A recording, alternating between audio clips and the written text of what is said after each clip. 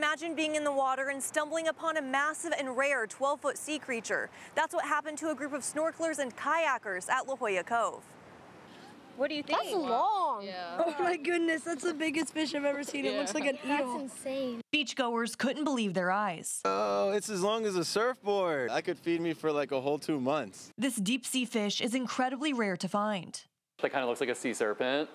It's probably what is responsible for historic sea serpent myths. Scripps Institution of Oceanography says this is only the 20th oarfish to wash up in California since 1901. We covered a story in 1996 when Navy SEALs found a 23-foot oarfish washed up in Coronado. The fish was that big. How big? It took 15 sailors to hold it. The mysterious creature can reach up to around 30 feet in length. It's known in some areas of the world as the doomsday fish and has a mythical reputation to predict natural disasters. They wash up on the beach either before or after, depending on who you talk to, earthquake or major earthquake or a tsunami. And this has been centuries in Japanese mythology and folklore.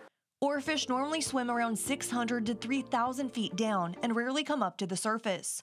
Because of their deep water habitat, researchers don't know a lot about the oarfish or why they wash ashore in Southern California.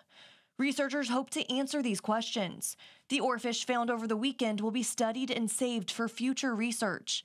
It will be kept at Scripps and become part of one of the largest collections of deep-sea fish in the world. We can have it preserved, like these ones here, for people in the future to continue to look at the specimen and continue to ask questions maybe that we aren't thinking about right now that they may be able to answer in the future. Jasner Mara, CBS 8.